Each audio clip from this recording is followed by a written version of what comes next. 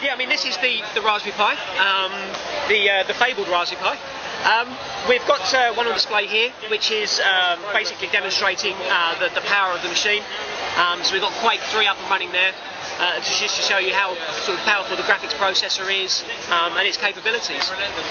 It's not quite available yet. There's a big backlog of pre-orders waiting to be fulfilled, but it's got through its compliance testing, and anybody that's had one ordered will get one fairly soon. So we're here really just promoting the Raspberry Pi and what the future could hold with that product. We're part of a computer history museum, and we were very lucky to be based in Cambridge where the Raspberry Pi has been developed.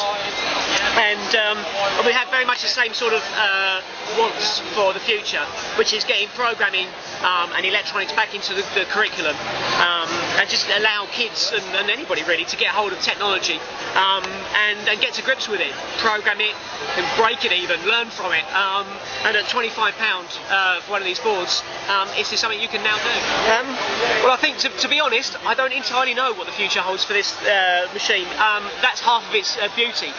It is a blank canvas, so once you get it, you can install whatever distribution of Linux on there, and then create your own programs or whatever. So really, it's the most exciting thing about it is not the board itself, but it's what the community is going to do with it.